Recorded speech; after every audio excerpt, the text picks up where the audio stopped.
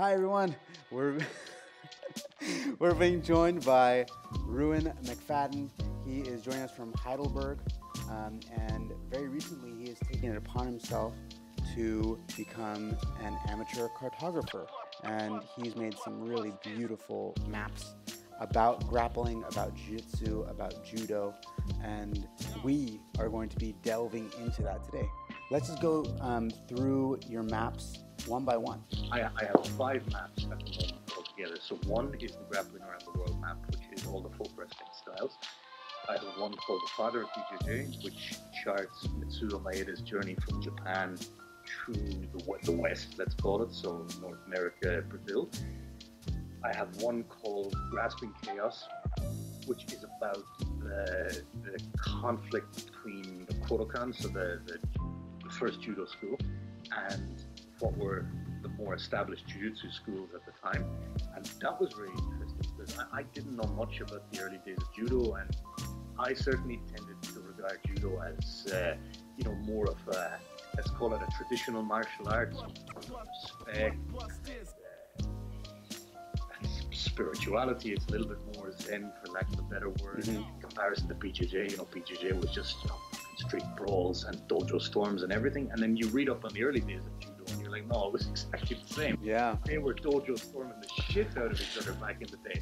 There was one guy, I can't remember his name off the top of my head, like I posted his picture on Facebook a while ago, and I found like Kano actually kicked him out of the full time because he was getting involved in so many brawls, and he actually killed guys. He threw them down the stairs and broke their necks, apparently unintentionally. So judo was just as rough and ready in the early days as BJJ ever was. And again, just open my own eyes. One call I just put online, Iron Roots. I call it the bloodline of Sambo, so it's the various different regional styles around the former USSR and also Japan that were distilled into Sambo. So judo and wrestling, and then some of the belt wrestling styles from Central Asia. So again, trying to test out my shitty Russian, which is, significantly shittier than I thought. Oh yeah, I recognize the word for coffee.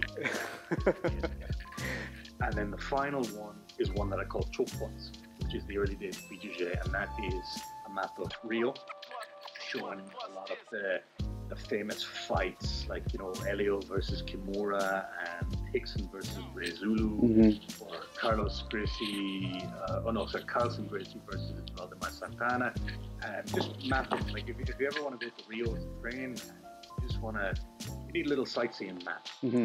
I wonder where did this fight happen? Where did this dojo storm happen? Where did these guys have their street brawl? You can still, it's a modern map of Rio as well, so you can tell, it's like, oh no, it's on that street, my hospital is on.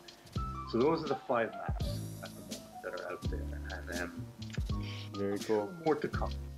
Basically, where the whole thing arose, number one, is I was at the BJJ Globetrotters camp in Heidelberg back in August last year, and like what they've been doing, I mean, just for anyone who doesn't know Globetrotters, they put on training camps, which are usually just that, they're training camps. You have classes, you have open mats, the occasional pub crawl on a Monday night, which always ends well. And what they started doing recently was also holding workshops on various different topics.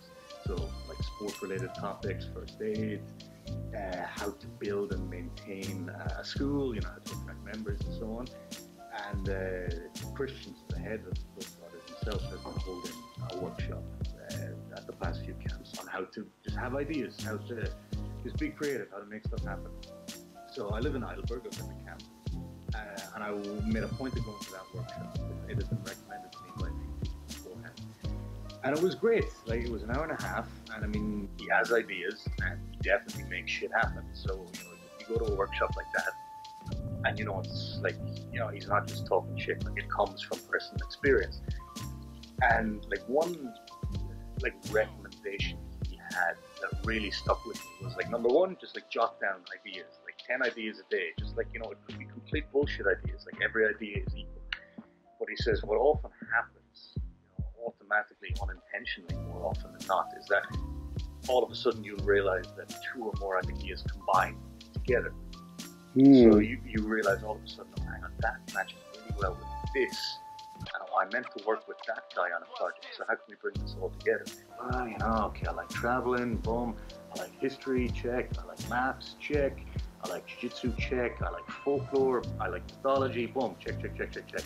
Probably by the time I got to work, I think I at least had the first little inklings of it. It's like, you know what I could do is like I could make a map of all the different folk wrestling styles out there. And I had a little sketchbook there, and I started coming up with layouts. And said, okay, am I going to just focus on Europe? Am I going to do the whole world? Actually, I said, fuck it, I do the whole world. I went to Ukraine for another training camp the week after that, and I had my notebook there on the plane, and I was like sketching away, like, you know, these like really like rough maps of the world, and I was trying to brainstorm just off the top of my head all the different folk wrestling styles that I knew. So I'm sure people were looking at me like, you know, drawing maps and, you know, all this like bizarre languages and arrows and stuff. But like, I knew that folk wrestling was a thing. I knew that wrestling was this activity that has come up with us since the dawn of time, you know, since before we were people, since before we were talking to each other, we were probably throwing each other on the ground for fun. But then when you just see like how many styles, number one, have been out there, but also I think equally impressively is how many are still out there. Like, I have a little legend at the bottom of that map that covers 4 things. It's like, were strikes allowed, were submissions allowed, was groundwork allowed, and is it still practiced? Like, is it extinct? And very few of the ones that I have on the map are extinct. Like, most of them are still being practiced in there for centuries, maybe even longer. And then I said, well, okay, now I have a layout, now I have an idea, you gotta go and build it.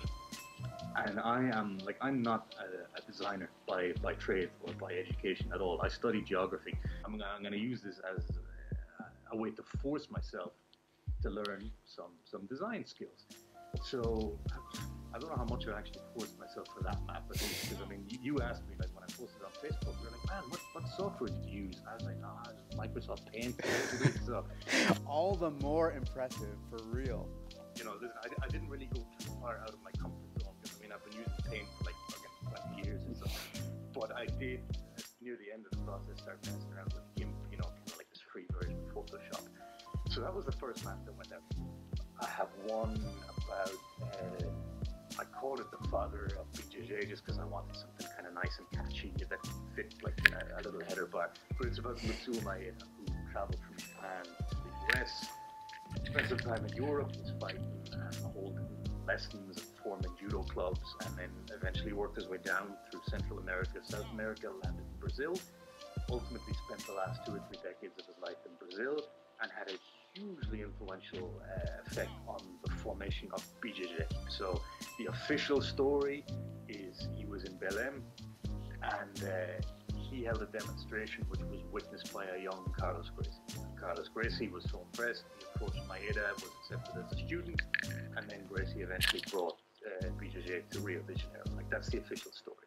You read some other sources and they say, no, like, Carlos Gracie never met him at all. Like, he might have seen a demonstration, he might have heard of this judo or Kano jiu-jitsu as it was sometimes called, but he didn't train under him. Like, it was more of a friend of a friend or a student of a student. So, you know, the thing about these early martial arts, like BJJ in particular, there's so much bullshit out there. Like, there's so much, you know, there's like one narrative here and one narrative there, and then someone's just trying to sell, you know, and unfortunately, I don't think there's any real way to determine the one true narrative. There's so many conflicting ones. And I mean, you might come across a fact from a newspaper in, let's say, 1936, and, you know, on the surface of it, you say, well, okay, it was published in the paper, that should be correct. But again, you never know who the journalist was, you never know who he was friends with, you never know, he might have just, like, it might have been hearsay. So you have one narrative here in a newspaper, you have another narrative in a book, you have another narrative in someone's blog post that they claim to have translated from some Portuguese interview with, you know, some Gracie cousin third time removed. It's hard on a map to have footnotes. Like, I mentioned this recently in a podcast. Like, if you write an article, you write a blog post, you can have footnotes where you can clarify and do that. Like, I can clarify it in internet posts or whatever, but ultimately the map is out there, and I'm trying as best I can to present the objective, or as objective as possible, view of history. And, you know, it's just a balancing act. Like, you know, I always try to, again, especially anything to do with the early days, try and get away from like the real, like, the Gracified view of history, but I'm sure anyone can look at those maps and they might say, oh, but this is wrong, or oh, this is too biased, and I can do my best. But yeah, like as a number one priority is that I learned something. That was Ruin McFadden. He is the host and creator of A Hero with 1,000 Holds podcast, where he dives into grappling history. He also makes these amazing maps. Link is below, and I will catch you soon. Bye.